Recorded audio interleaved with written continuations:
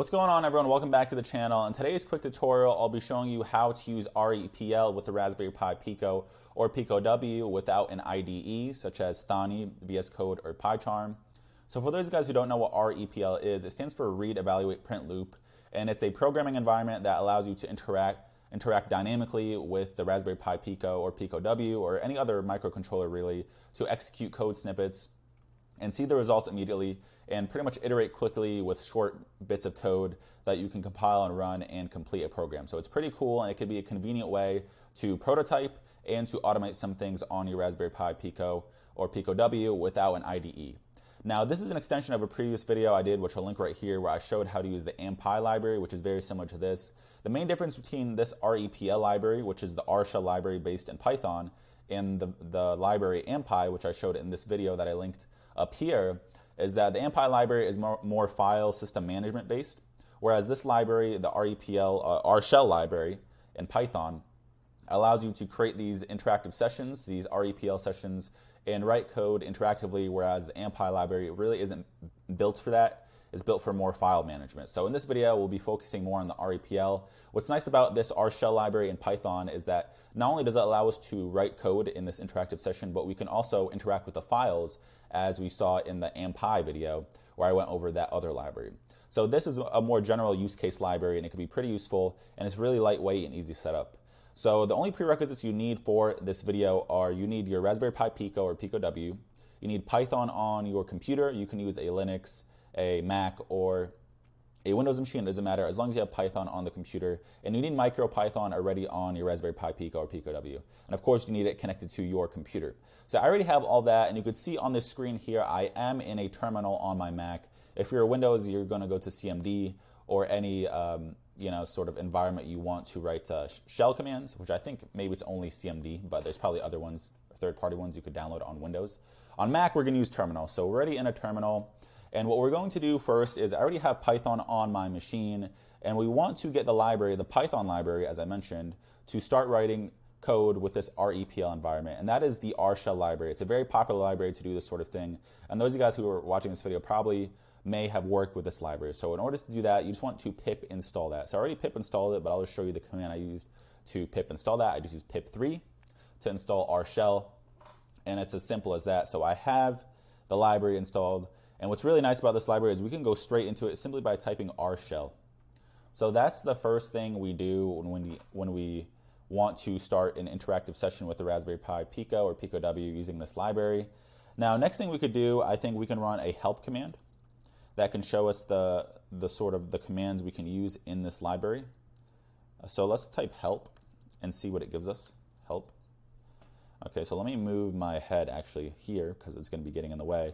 And we can see we have actually a bunch of commands where we can do other things on the device, like Linux level or Unix level commands that you may be familiar with if you worked with the terminal before.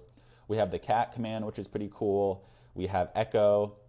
We can see the file sizes on the device. And of course, the main command we're going to be working with today is REPL, which creates the interactive environment that allows us to write MicroPython code in real time, quick prototyping. So these are a lot of commands you can use. I'll show you guys how to use some of these commands, maybe just the CP command, which allows you to copy files from your local computer to your device. And this will be really useful when you want libraries online, or you're writing some code from your local computer and you want to copy it quickly to your device. You can just use this copy command to connect files from your computer to your Raspberry Pi Pico or Pico W. So the first thing we're going to do here is we're just going to type REPL. Okay? And if you've been working with Thonny, and if you used Thonny before, this is the same environment that's in the box on the bottom of Thonny. So you can actually write REPL. You can actually enter a programming environment, REPL, in Thonny, but just by on the bottom of the screen, it's usually there if you in the base version of Thonny, and you can just start writing code like this.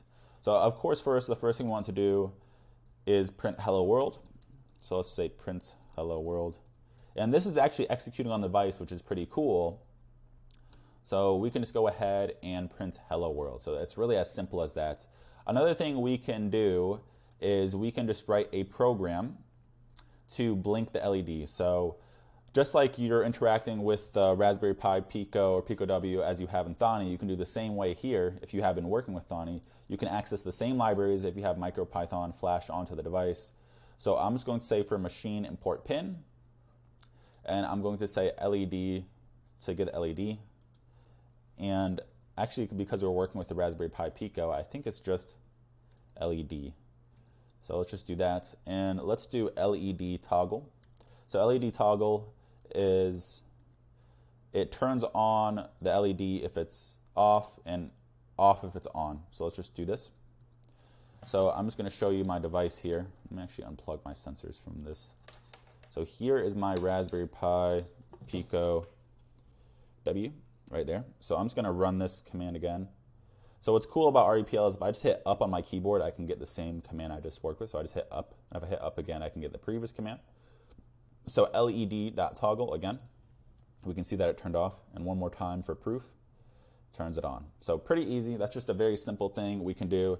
And we could pretty much write all the MicroPython code we want on this device. And one thing you may be wondering is, like, how do you get third-party code? Well, I already mentioned it at the beginning of this video, is you have to CP it over to the device so we can find that code. Unlike Thani, which gives us a nice way to install some libraries with their UI, we actually have to do this manually with REPL, which can be somewhat inconvenient, but thankfully it's really easy to do such a thing. So the example I'm going to go over here is we're just going to exit this REPL environment. So I think it's just Control X. So now we're back just to the Rshell. So one of the commands it shows us is we can actually see the files in the Pi board, first of all. So ls is just looking at the files in the device. So we can see we have a bunch of files here. I've been working with this Raspberry Pi Pico W for a long time, and you can see there's a bunch of files. And we can actually, these are other directories. So where you want to have your library code is probably in the lib directory. So let's just say ls lib. Let's see what's in there. Oh, sorry about that. So that'll show us all the libraries we have. I had a BIME 280 library I was working with, and MQ135 library, so that's pretty cool. Now let's see the files on my local device. So let's just do ls. So this is my local computer, and we're just going to go to desktop. And let's see what file we want to move over here. So let's see, what are some Pico files I have on my, okay, so some CircuitPython files. So let's do that. So let's see what's in that folder. So we have some CircuitPython files. And I'm just going to copy one of these files, let's say the constants file, over to my device. So in order to do that, it's actually really simple. And, okay, I don't know why it's deleting like that. We can just type the command copy, and we're just going to do desktop, and we'll do CircuitPython files. And by the way, I'm auto-completing by just clicking tab on my keyboard, so that's a nice thing about this interface for Rshell, is you can just do tab and it can auto-complete. And then we're just going to type constants, and then we're just going to move that to our Pi board. So let's just do Pi board, and let's move it into the lib folder, and let's type enter and give it a sec. So let's go back into that, let's ls back into the lib folder of our Pi board, and we could probably see the constants file. Okay, wait. Actually, let me clear this. Can we clear that? We should see that. Let's try that again. ls, Pi board, lib. Okay, so that's weird. I don't know why I didn't copy over. Let's try that again. Let's try CP, desktop, CircuitPython files, and let's try constants. And let's once again do Pi board. Maybe I miswrote the command or something. And lib, and let's just do, oh, you actually have to specify the name of the file when you do CP. My apologies. So let's just call it constants. I've made this mistake before, I think, in the previous video. So let's go back into that ls, and we could probably see the constants file is there. I'm not going to show what's in the constants file because it has a bunch of probably sensitive information in terms of passwords for my emails and that sort of thing. But that's a nice way you can just copy library code onto your device using this REPL interface. I mean, there's many other commands you can use that you could go ahead and play with. So I'm just going to type in help.